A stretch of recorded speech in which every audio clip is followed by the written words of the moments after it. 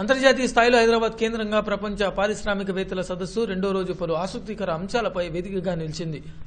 పారిశ్రామిక రంగంలో మహిళల భాగస్వామ్యంపై రెండో రోజున చర్చ జరిగింది. ఈ చర్చలో ఇవాంకా సలహా పలువురు మహిళా ప్రతినిధులు తమ అభిప్రాయాలను వ్యక్తం చేశారు. ముఖ్యంగా సదస్సుకు ప్రత్యేక ఆకర్షణీయంగా నిలిచిన ఇవాంకా ట్రంప్తో మంత్రి KTR ప్రత్యేకించి మహిళా ఆర్థిక స్వలాభంపై చర్చించారు. మహిళలు అభ్యుదయం కోసం పాటుపడుతూనే పారిశ్రామిక రంగంలో విప్లవాత్మక మార్పులకు శ్రీకారం చుట్టాలని ఈ సందర్భంగా సూచించారు. మహిళలు ఆర్థికంగా బలపడాలని ఆకాంక్షించారు. Can do and what you can enable, I think, has a huge impact.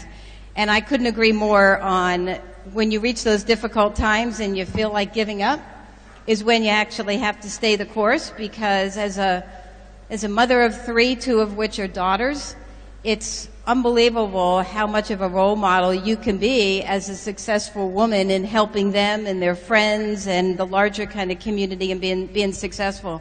You know, candidly, I'm actually quite optimistic about what is happening now in this area. I think we all agree the numbers are not moving as fast as they need to be moving, but the amount of support that we are seeing in companies, CEOs, the White House, various other public and organizations in the support around getting more women into leadership roles and enabling that, I think today is remarkable. So it's still tough.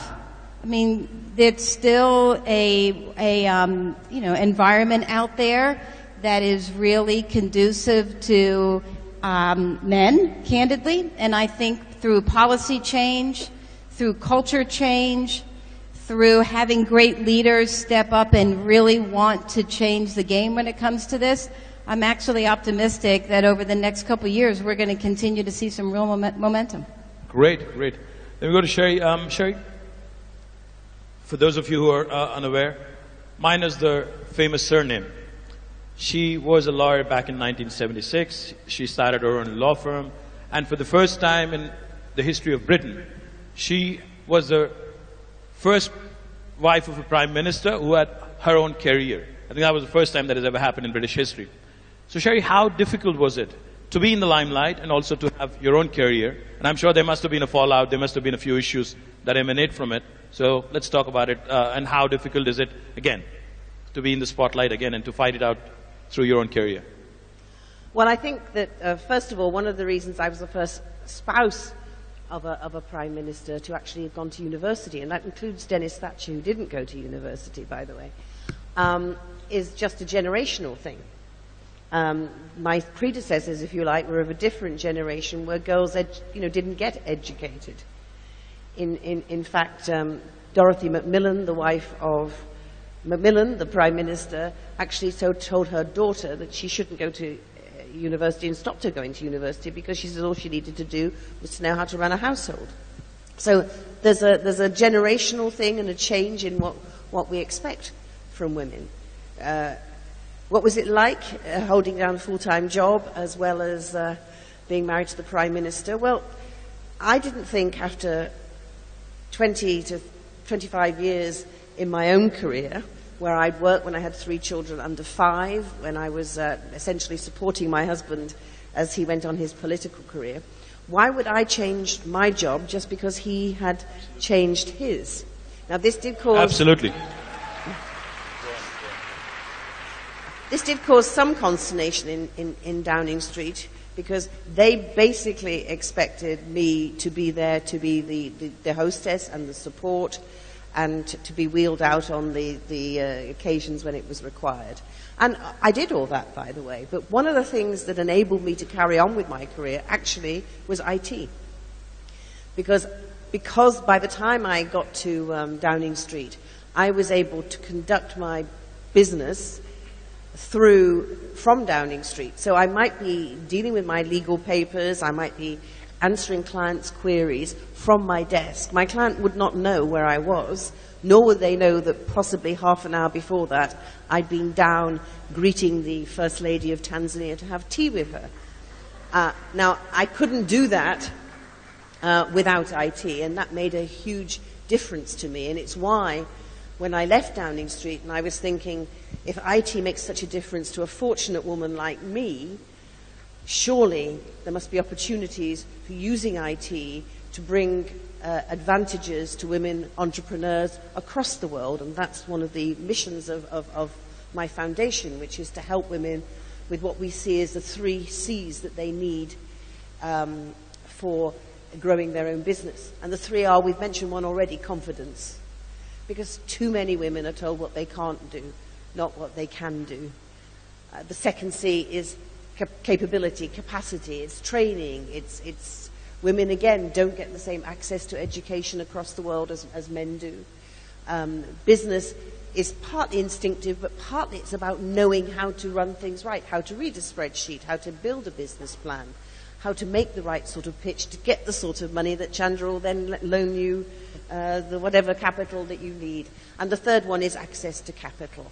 And capital is a big issue for women entrepreneurs, and I know there must be many of them in this room that know only too well that when it comes to getting the money to grow and expand your businesses, it's very hard to move the needle, to get beyond the skeptical, often male officers in the banks who don't actually really believe that a woman can succeed in business. And so we work with our women to build those things, and we do that by using technology. And finally, I'd say this, if we're going to do anything in this world, we've got to do something about men. All right. Yeah, that includes you. Men need to men need to understand that women are their equals. Men need to understand that women do face obstacles that they don't understand, and men need to understand that they need to do their share as well. I was recently at the American Embassy in Delhi, where we'd done a program with the American Embassy called We Can, and I know 2 of our women entrepreneurs who won that competition are in the room here. But we had a group of 25 Indian women entrepreneurs who came to present their business ideas. At the same time, the American Embassy had invited along some IT entrepreneurs that they had been working with, mainly men. And the women were talking about their obstacles, and yet one of the young men stood up in the audience and says, I don't understand what this woman is talking about. He says, sometimes when I go to an interview or to seek a business, people ask me about whether I'm married, and I don't find that offensive. So why are these women complaining that they can't get any help and assistance, because when they come there, all everyone is asking them about is whether they're married? And that just showed the women were very firm with him about there is a difference, because for a man here, if you say you're married, people will think, oh, responsible, not likely, got responsibilities, likely to be a good bet. For a woman here who's looking for capital and comes and they say, are you married? And she says, yes, I am. They think, oh, difficult, going to get pregnant, got other responsibilities. So it's a completely different mindset. And unless young men, like the young men in those rooms, understand that, understand the difficulties that their wives and their sisters, and yes, their mothers are experiencing, then we're never going to change this dynamic. Thank you, Sherry. In fact, you talked about... Sherry talked about 3 C's: capacity, confidence, capital. I think the 4th C today, Sherry Blair. Ivanka, you are advising the leader of the free world. You have a unique opportunity to bring about a huge, drastic transformation across the world, especially from the women's perspective that Sherry so eloquently spoke about. In India, in Telangana, we do a bunch of things with the private sector as well. We work with Cisco in a program called Women Rock IT. We also work with Microsoft, another US company, in what is called as Girls in Technology. We also work with Facebook in what is called as Boost Your Business. We work with ICICI and a bunch of private sector players. My question to you is, how can a government, be it the United States or India or any other province in India or across the world, how can a government ensure that we do more in terms of policies for bringing in more women into workforce, ensuring that they're skilled, and also how can we work with the private sector in ensuring that we give a larger share to women, which is what we've been talking about. Well, thank you, and thank you for having me here today on this remarkable panel. So much of what was said was deeply inspiring, and I agree with wholeheartedly. So one thing I'd just like to throw out there is these aren't women's issues. We're half the population. So we have to just start thinking about them as critical issues, not women's issues. So the role of strong male voices in this conversation, to Sherry's point, is very, very important. Also, going back to something else you said, Sherry, I think one of the reasons we're seeing an explosion of women's entrepreneurship is because traditional workplaces often haven't worked for us. We are disproportionately providing unpaid care while also needing to support our families financially. In the vast majority of American homes now, all parents work. So women are working, supporting their families, and providing unpaid care. And often, and after years and years, generations, these cultural, social work institutions were not set up with the assumption that there would be two parents in the workforce. So we just have to fundamentally change things. It's starting to happen in the corporate world, albeit typically at larger companies, not smaller companies. It's a lot harder in terms of flexibility. Traditionally for people in tech and in finance making more money, not for women working at the lower income end of the spectrum. So I think that's where government policy comes in, and we need to start thinking about ways to support the modern workforce and the modern reality of dual income households. I think technology is a great driver of entrepreneurship because a lot of women are leaving and saying this doesn't work for me, and it's emboldening them to go out on their own. Technology is reducing barriers to starting new businesses. It's creating flexibility around schedule. So you can work just as many hours or more, but maybe you work some of them after you've put your child to sleep from your living room or from your kitchen table. So I think technology offers tremendous opportunities to women and women entrepreneurs, and we're seeing that in terms of the explosive global growth and domestic growth we're experiencing in the United States. But going back to public policy, I think it's incredibly important we have policies that support the modern working family. You see in tax reform the expansion, the vast expansion of the child tax credit, recognizing the massive investment parents make into their families at a time when wages have stagnated for so long, and working parents really need relief.